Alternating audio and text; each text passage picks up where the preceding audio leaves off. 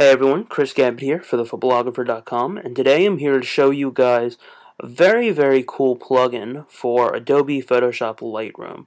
It's called Perfectly Clear, and what it essentially does is it lets you make edits to your files. I guess that would be the best way to describe it. Edits to your Lightroom files, whether they are RAWs or JPEGs or what have you, basically to make them look perfectly clear and perfect, essentially. So I'm going to take you through. Let's use this one right here.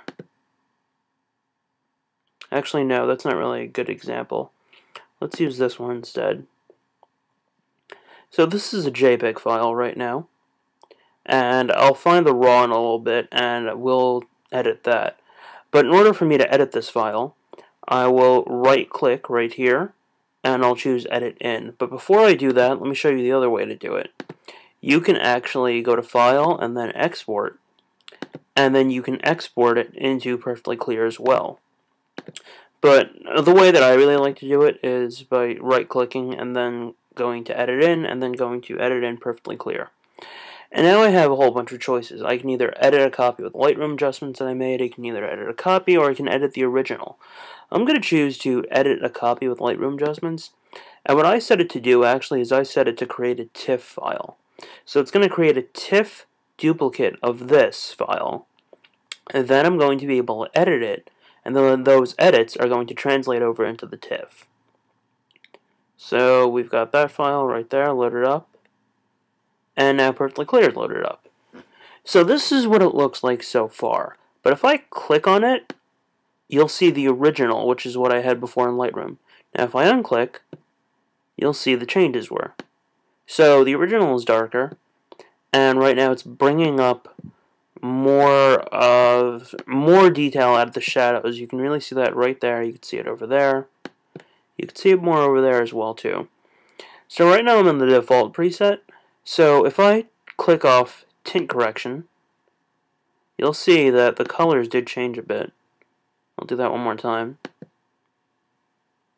Yeah, there you go. And in addition to that, I can also choose to set the exposures.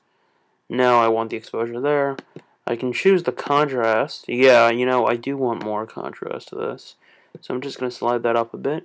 And you see it almost in real time. I mean, right now I'm at 95 and I'm sliding down. You don't see any changes, but when I let go, then you start to see the changes. So I'm going to dial that back. 93 is close enough. And there's also things that I really love for portraits, portraits especially, such as light diffusion. And actually, when you hover over, it will tell you what each modification does. So if I click on light diffusion, you'll see it becomes a little bit brighter around the greens. Not too much though. But either way, I'm fairly happy with this image, so I'm going to save it. And what it's actually going to do is it's going to save as a TIFF. I have not been able to find a setting that allows you to save it as a JPEG instead.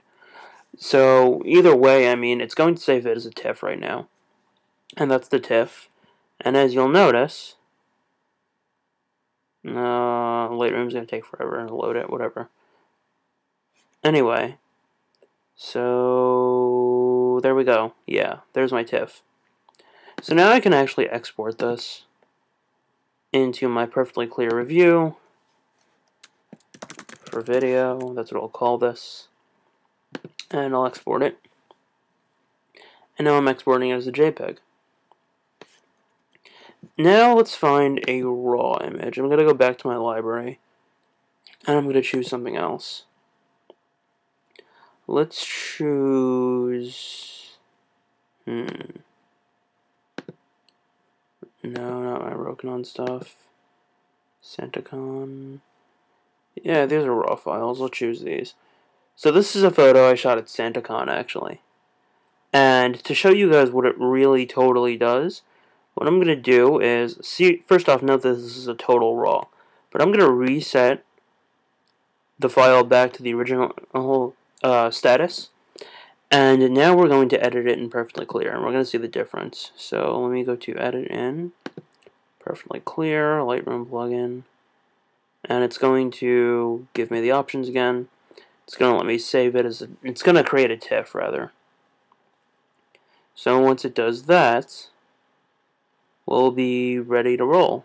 So it's created the TIFF, and now it will open in a bit. Can take a little bit. So this is what it looks like right now. That's the original. Now, I have presets in here, and actually one of my favorites is General Portraits that I created myself. Here's what the original portraits would do. See how the contrast is lowered? Now, General Portraits is my choice, personally. So I'm going to warm this image up more. And I'm also going to raise the exposure.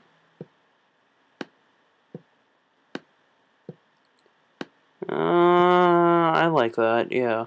I'm going to choose to zoom in more. Let's see what that's like. Yeah, see? Now you can really see the differences. And I think that's really about it. For the most part, I'm done with this. And now I'm going to save it.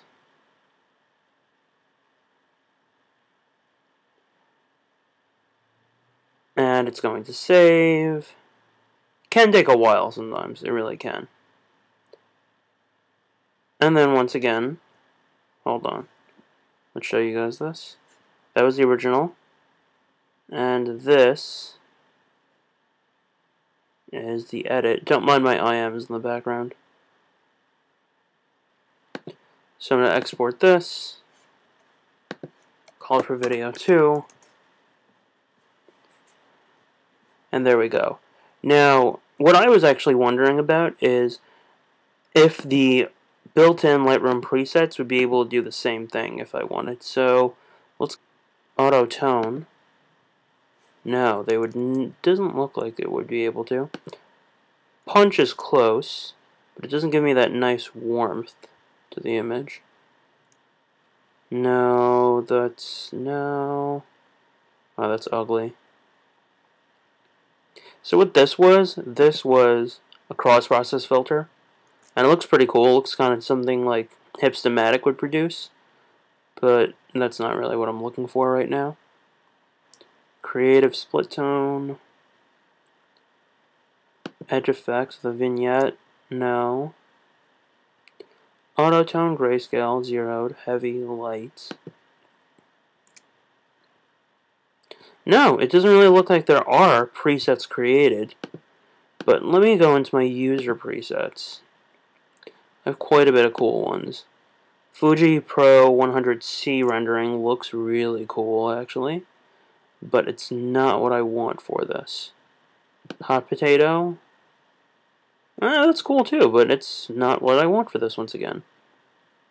So Perfectly Clear, what it will really do is make an image look as close to perfect instead of flawed as you possibly can get. And as you see, even now, even with Lightroom preset renderings, that's close, with Kodachrome Memorial, you still aren't really able to get things perfectly clear, per se. Alright guys, that's it. Thank you very much. Once again, I'm Chris Campett for the Phoblographer.com, and take care.